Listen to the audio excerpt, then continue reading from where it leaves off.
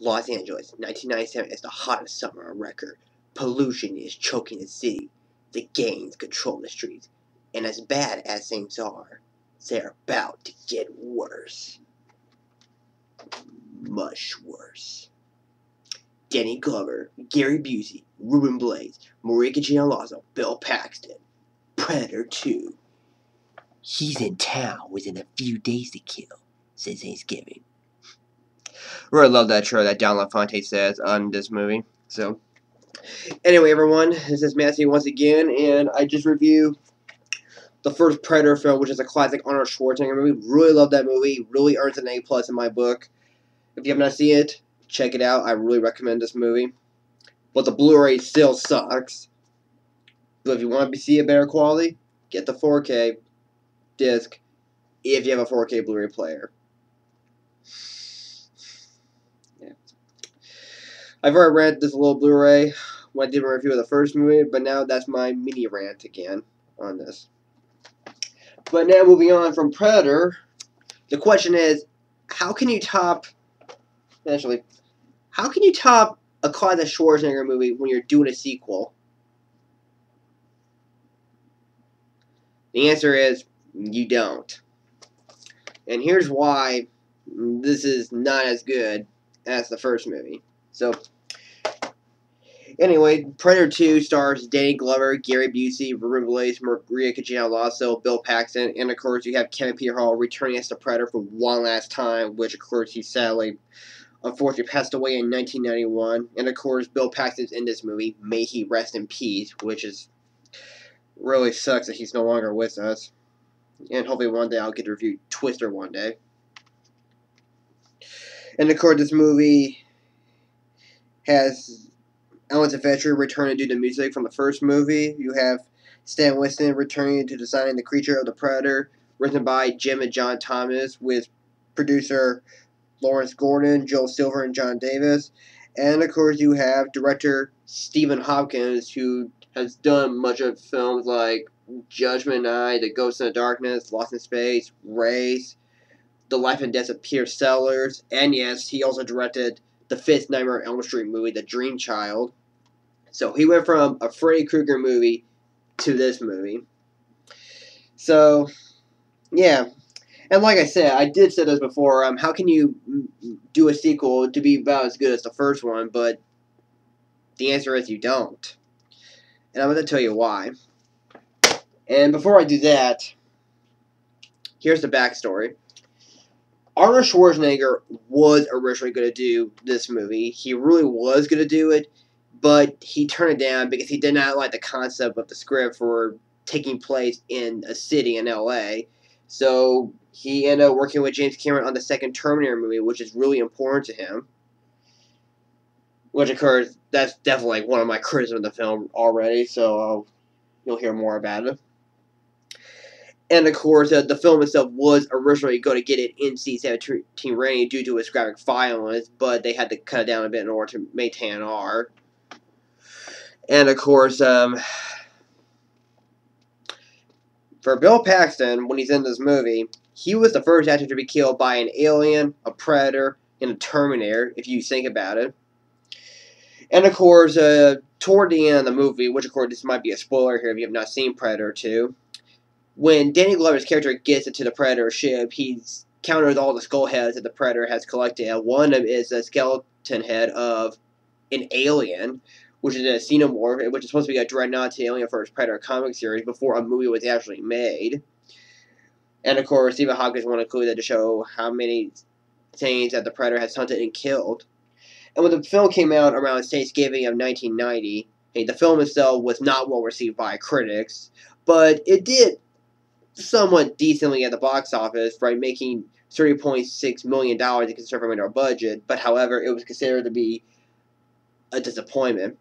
But as time moves on, it has gained a cult status by fans, but it has no Oscars or Razzie nominations whatsoever. So, I was introduced by this movie when I was watching the bonus features of the first Predator movie, and Shane Black says they did a sequel when they showed the poster of Predator 2, and I didn't know Predator got a sequel. And of course, I came across this trailer on a website called Video Detective, and I saw it, and it looked pretty intense, actually, and I was really curious about the sequel. And I watched it with my brother Jonathan on Netflix. It was like the TV edit version, because I caught all the violence and everything, as well as some of the cussing in the movie. And of course, time went on, I was able to get my own copy of the film on DVD, which is a 2-disc set. And didn't expect to hear this much amount of cussing in the film, or this nudity popping up, or as well as the violence. And back then when I first saw it, I really loved the sequel, but as time went on, I was just like, yeah, you know, it's an okay sequel, it's just not as good as the first one, and no Arnold, and... But I'm watching it right now, as I just watched this today after watching the first movie, I actually appreciate it a bit more than I usually ever give it credit for. So, I don't think Predator 2 is a bad sequel. Okay, I will admit it's not as good as the first movie, but it's not that bad. And the story itself, I don't think is really that engaging. It doesn't have as much of a great premise as the first movie does, which of course the first one was a light in the bottle. It had a really good concept about you have a group of soldiers who go into the jungle, and you have a creature from another world that they have never expected or ever witnessed before, and which makes the Predator quite mysterious. But of course, when you have a sequel, they actually do expand it a bit more. So the Predator has more of a character development and the human characters from the first movie as well as the second movie, because the Predator is definitely the star of the film. And of course, Kevin Peter Hall does a really good job as the Predator, just like he did in the first movie. And like I said, the story isn't really not engaging, but it's actually not a bad idea. I don't think it's a bad story. You know, it's not as good as the first one's storyline, but it's not a bad one. And the characters, according to like the first movie, aren't really as three-dimensional, but they're still likable. I don't mind Ruben Blades. I don't mind Maria Gonzalez. Bill Paxton, once again, may he rest in peace, is really a lot of fun, despite that he's ripping off his role from Aliens. And Garrett Busey is a lot of fun. He actually is a really good human bad guy, because in the first Predator movie, there was no human bad guy. But this time, for Predator 2, it really does. So, and he really does have some really good lines in the movie. Especially, you have this one line I remember from the trailer. Otherworld life forms. A baby alien. Iwo Jima, Cambodia, Beirut, drawn by heat and conflict. He's on safari. The lions, the tigers, the bears. Oh my. You're the lion.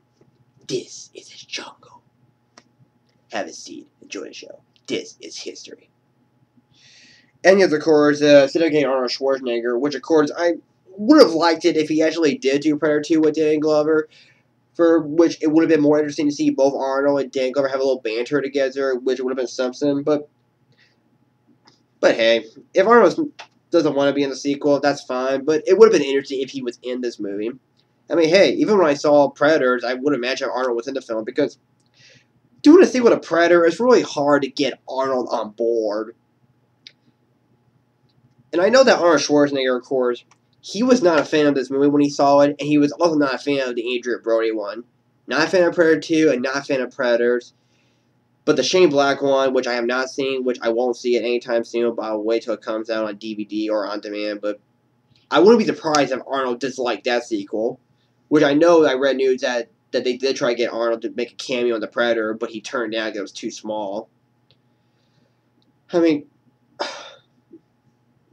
as much as I love Arnold Schwarzenegger, I'm pretty sure he's a nice guy, but can you just say yes to a Predator movie? Because I love you in the first Predator movie, so why can't you star in this, or Predators, or that Shane Black one? Please, Arnold, star in a Predator sequel already! But I digress. But anyway, about Danny Glover, I know everyone has problems that Danny Glover being the star of the film, but he could do action scenes quite well, especially in the Lethal Weapon movies. He doesn't do kung fu stuff or anything. He's just a man. And I think he does a really good job. I don't think it was that bad. I think he gave the best performance he's ever given in his career. And I actually do like his character very well. He's not Arnold Schwarzenegger, but doesn't make him a bad hero. So, I actually love Danny Glover.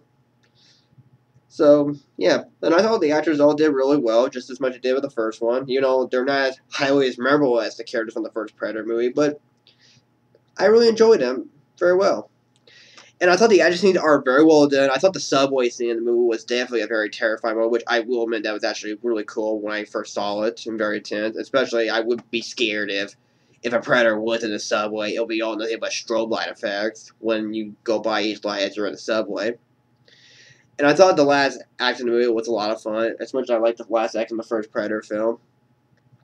And the effects, of course, are really good. Sure, yeah, there are some effects that don't hold up really well, as you know, some of the bad meta outlines in the movie.